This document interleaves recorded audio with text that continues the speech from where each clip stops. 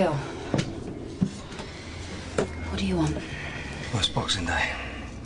Just visiting my neighbours, aren't I? Oh, very considerate. Well, that's me all over, isn't it? Let's just get one thing straight, yeah? Yesterday it was a mistake. I was really drunk and I was upset, and just thinking about it makes me feel sick. Yeah, well, you just keep telling yourself that and you might start to believe it. Don't push me, Phil. What are you going to do? Tell Lisa like you did last night? She wasn't in any fit state to hear it. You lost your nerve. No, I didn't. I care about Lisa, and the only reason she's still in that house is because of Peggy. Well, that's where you're wrong. Because this morning she could hardly bear me to walk out the door. Yeah, well, it won't last. And what about Steve? Where's he right now? He'll be back. Yeah. Yeah, of course he will. The Vic's opening half an hour if you want the job, be there. Right. What exactly do I have to do to keep it, eh? Just keep the punters happy. Can manage that, can't you?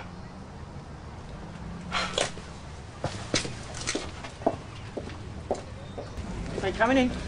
Yeah, give me a minute though. I'm just going to get cleaned up first. What do you want? Drop of scotch? Yeah, it'd be lovely.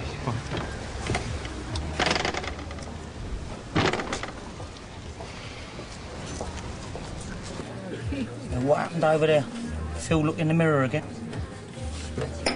£2, please, Billy. Oh, and a drop of scotch for Steve. He's back. Sounds great.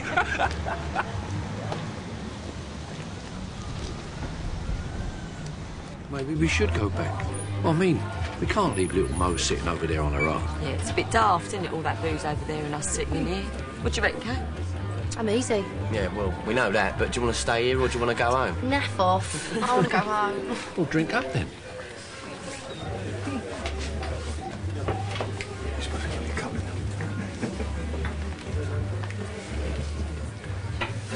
Well, that's a good sign.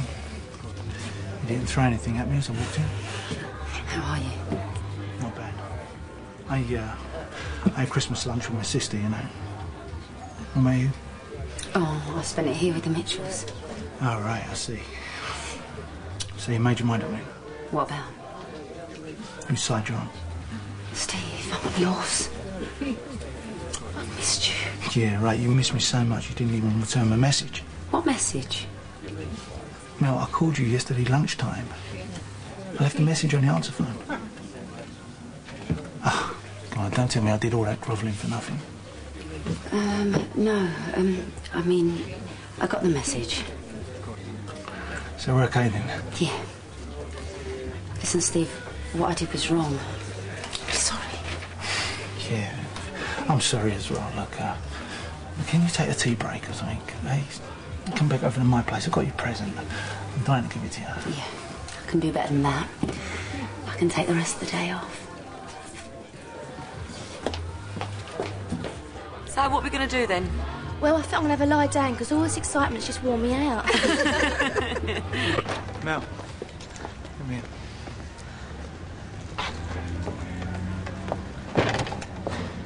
Not interrupting anything, am I? I'm taking the rest of the day off.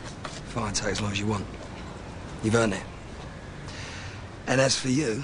Yeah, you want some more, do you? Oh, Steve, don't. If I was going to whack you, I would have done it by now. Yeah? So what then? The club. I've decided not to bother after all.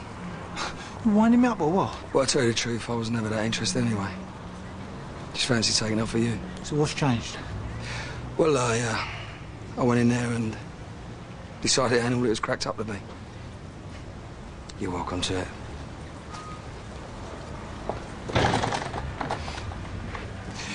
You know, things are just getting better and better.